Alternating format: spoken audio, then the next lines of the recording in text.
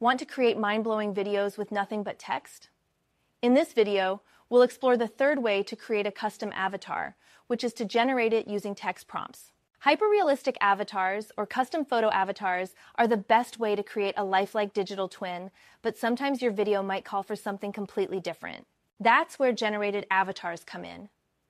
This method is best for making fully AI-generated avatars whose appearances are completely fictional or even in an animation style that isn't meant to mimic real life. Ready?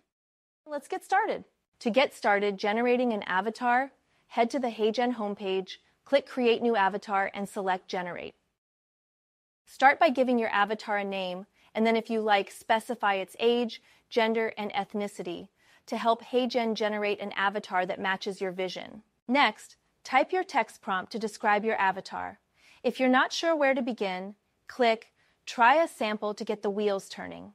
You can always overwrite this with a prompt of your own. Then choose your avatar's orientation between landscape, portrait, and square, their pose, and lastly, animation style. Then click Generate Preview at the bottom. After your avatar has generated, if you're satisfied with the results, click your favorite of the photos and hit Save. Whether you tried a sample prompt or used your own in the last step, you can always generate again or edit your prompt if your first attempt didn't quite meet the mark. For similar results, click Generate Again for a new set of images using the same prompt. Or click Edit Prompt to give more specifics and then Generate Preview again.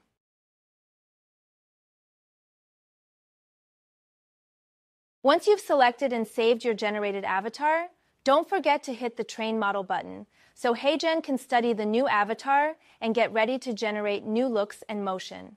You've got the perfect generated avatar now, so let's add motion to animate and bring it to life. Select your generated avatar, click Add Motion, and choose between consistent and expressive motion. Choose consistent motion for simple, subtle motion that preserves the original look of your avatar. Choose expressive motion if you're looking for more specific movement that aligns with a prompt. Try to structure your motion prompts starting with the main subject and then the motion change. For example, avatar stands confidently with their arms crossed. When prompting, do your best to use clear and direct descriptions instead of abstract or conceptual ones. Avoid conversational or command-based prompts. Use positive phrasing, describing what you want to see rather than what you don't want to see. Once you've entered your prompt, click Add Motion and wait several minutes for it to generate. Great work! You've now created a generated avatar to serve as your next video's spokesperson. Is only limited by your imagination and prompting abilities.